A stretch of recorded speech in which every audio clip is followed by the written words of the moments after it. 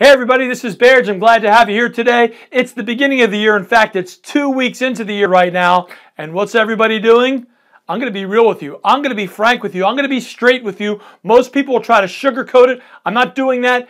What you're probably doing right now is thinking about quitting your resolutions. In fact, you may have already quit. Maybe you decided to lose weight this year. Maybe you decided to finally get your finances in order. Maybe you decided to change the way you structure disciplining your children. Maybe you decided to take a course. Maybe you decided to start a new business. Maybe you decided to learn some new language. Who knows what it is? But whatever you decided, you're most likely either thinking about stopping now, maybe you've slowed down your efforts, or you've quit altogether because we're already 2 weeks into the new year, and that's what everyone does at the beginning of January. We make these crazy things we call resolutions, and then by the time we get to February, we've forgotten all about it.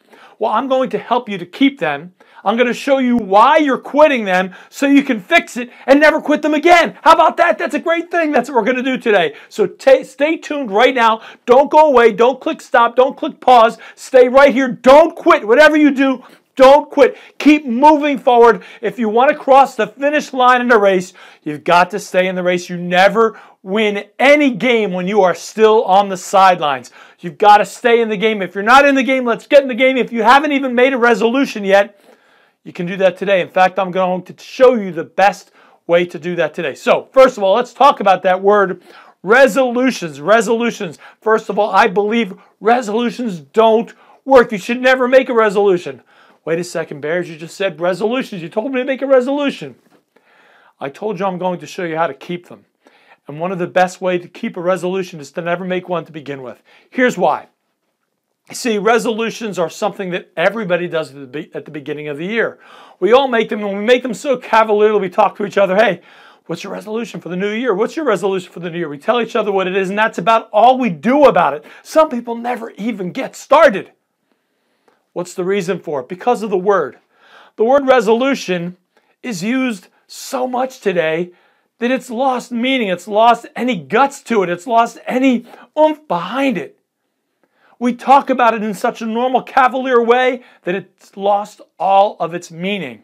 Sure, it's got a real definition in the dictionary, but inside our heart, inside our mind, it's lost all meaning. So if it's okay with everyone else to quit their resolution, then it's okay for me to quit my resolution. It's normal, it's average, it's okay. I feel comfortable doing that. You see, our subconscious likes to keep us comfortable, and if we quit our resolution, that's okay because everyone else has done it too. So the first thing you want to do this year is resolve to never use the word resolution ever again. Get rid of this word. This word is terrible. It's awful. It's going to ruin you. Don't use resolutions. Now, what most people do is they do this. Instead of a resolution, they'll set goals. Goals are awesome. Goals are amazing. You can set goals. But if you set goals, you've got to make sure you've got a plan. You've got a strategy to achieve those goals. You've got to know exactly what your real goal is. A lot of people say, I have a goal to make X amount of dollars in 2018. Well, guess what? That's not your real goal. Your real goal is the activity you need to take in order to make that money and to have what you really want to have after that. The money is a means to an end. The activity is a way to get to that. So set your goals and write them down. You need hard written goals that you are looking at every single day. Tape them to your steering wheel in your car. Tape them to the mirror in your bathroom. When you wake up in the morning, you should read them. When you go to bed at night, you should read them. Goals are very important, and the most important thing you need with a goal is a strategy to achieve them. You need to find out who you need to meet. You need to find out what else you need to learn. You need to find out what else you need to do in order to achieve your goals. And most people set goals that are far too low. My friend Les Brown says, if you aim at the stars and hit the moon, it's better than aiming at the ground and hitting it. And he's so right. People don't set lofty goals because they're afraid they're going to miss them and that they'll be seen as a failure. But if you aim here and you hit here, you're a success. You've done awesome. You've done amazing, because most people aim at the ground and they hit it every single time. I know I'm getting too excited, but this is a topic that's near and dear to my heart. So goals, write them down. Get them written on paper and get a strategy written and execute every single day. Know what you need to do each and every day of the year in order to achieve the goal you want to achieve by the end of this year. By the end of 2018, you can be a superstar. Yes, you. The last thing, I'm losing my breath. I'm so excited. I'm so pumped up to give this to you. I'm losing my breath. The last thing is I want you to take the word goal and all of the plans and things that you wrote down for your goals, I want you to keep them, but I want you to rename your goal your promise. That word promise has more meaning to us than goal or resolution. You see, the word goal is a great word. It's a great word. We all have goals, and most people who talk about goals are more likely to achieve them. But a promise is different.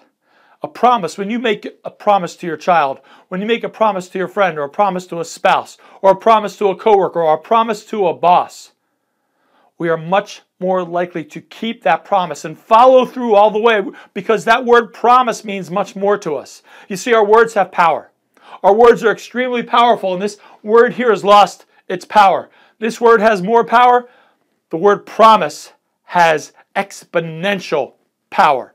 So take your goals and make them promises. So tomorrow morning, after you've written your goals today and executed a plan to achieve those goals, what I want you to do tomorrow morning when you wake up is take your goals and read them out loud in this fashion, in the present tense. Not I'm going to, because as we know, tomorrow never gets here, but in the present tense, I am. And you're going to read them, I am, or I promise that today, I am. Not I will, I am. I will is future, I am is present. I promise that today, I am. And then at night, go to bed. I promise on Tuesday, I am. You see, Tuesday, yes, it's the future, but it gets there. It's a solid date. It's not a tomorrow. A tomorrow is understood by our subconscious as future. Because when you get to tomorrow, what's that? That's today, right? Tomorrow's the next day. It understands that tomorrow is constantly in the future. But Tuesday has an exact date. Wednesday has an exact day of the week. You can even say the date if you want. I promise on January 14th, 2018, I am. And that is a solid thing. That's a definite date. And you are willing it into action. Forget about resolutions. Write down your goals and change the word goal to promises, and you will be successful in 2018 if you are diligent and take action each and every day. Go for it. You deserve it.